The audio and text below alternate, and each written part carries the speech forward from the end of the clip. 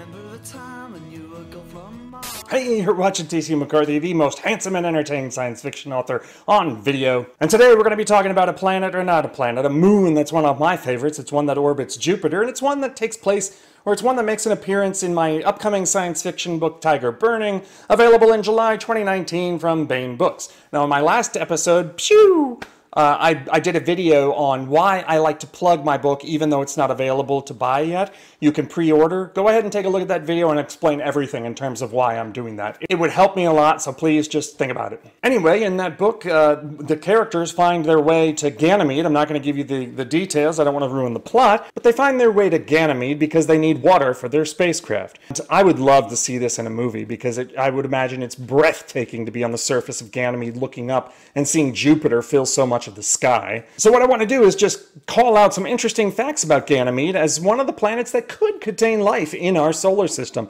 Tyger Burning is about invasion of an alien race, but the fact of the matter is we may have aliens on planets very, very, very close to us, not to mention moons like Ganymede. So Ganymede was first discovered way back in 1610 by Galileo, and it's named for a mythical Greek character. Ganymede is also the largest moon in our solar system, and I don't think many people realize that. It's pretty big. The other interesting thing, well, there are many interesting things about Ganymede, but one of the other interesting things is that it has a magnetosphere. It's the only moon that I know of in our solar system to have one. And along those lines, it's thought that Ganymede consists of either a layer of ice followed by liquid water, followed by some rock, and then a liquid iron core, or at least partially liquid iron core. But there are many different theories in terms of the structure of Ganymede, and I'll go through that in a second, but it's pretty neat. Now, when you look at pictures of Ganymede, you're going to see light areas and dark areas. Light areas are probably ice and water crystals. The dark areas, scientists think, could be ice that contains some sort of organic material or rock or clay or something like that. Ganymede actually has a thin atmosphere that contains oxygen, and I believe, if I'm not mistaken, the Hubble telescope confirmed this. Now, we've sent probes pretty close to Ganymede. I believe the first one was Pioneer 10, but then Voyager went by Ganymede and a couple of others too. Now, the European Space Agency, which has done some pretty cool missions recently, is sending a new one called JUICE. And I can't remember what that stands for. You can Google it.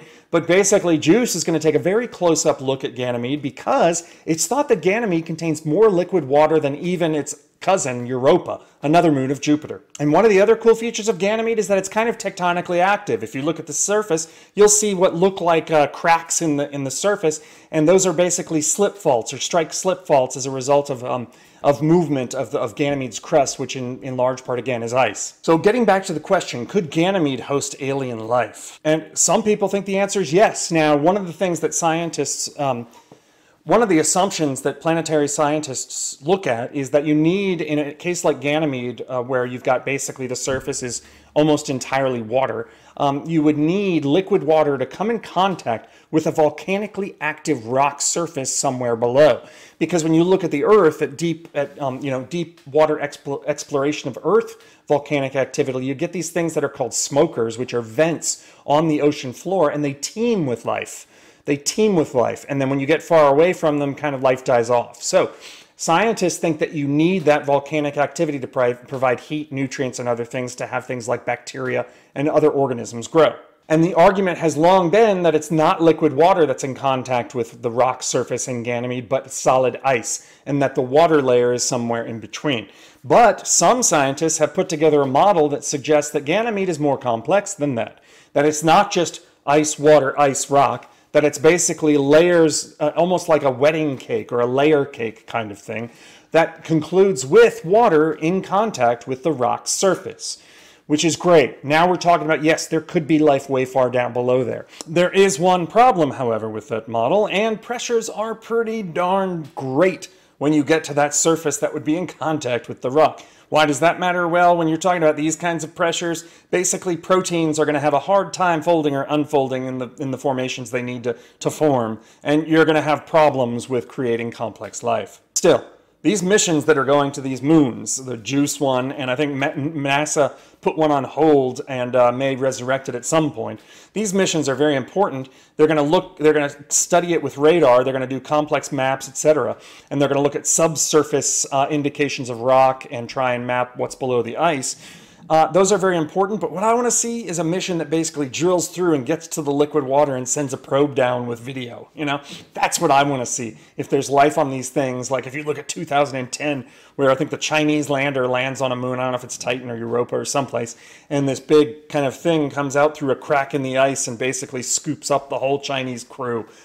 You know, I'm a science fiction author. That kind of stuff gets me going. Love it. So, unfortunately, none of these probes are going to do anything like that, but I hope sometime in the future they do. In the meantime, I just wanted to explain why Ganymede plays a role. It's water. Water is going to be important for space travel in the future, whether it's for coolant of fusion reactors. You know, it depends on the engine of whatever spacecraft you're flying, but you're going to need to drink water, of course, if you're human beings and you're in one of these craft. That's it for this episode. Thanks again for watching. Buy my books. End transmission.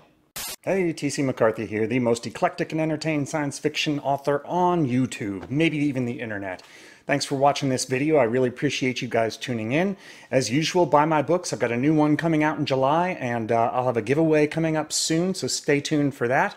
Appreciate you subscribing to my channel, and please, please, please, please don't forget to click that little bell icon so that whenever I upload new content, you get notified. Thanks again. See you soon. Told me her name. I still love you to go from my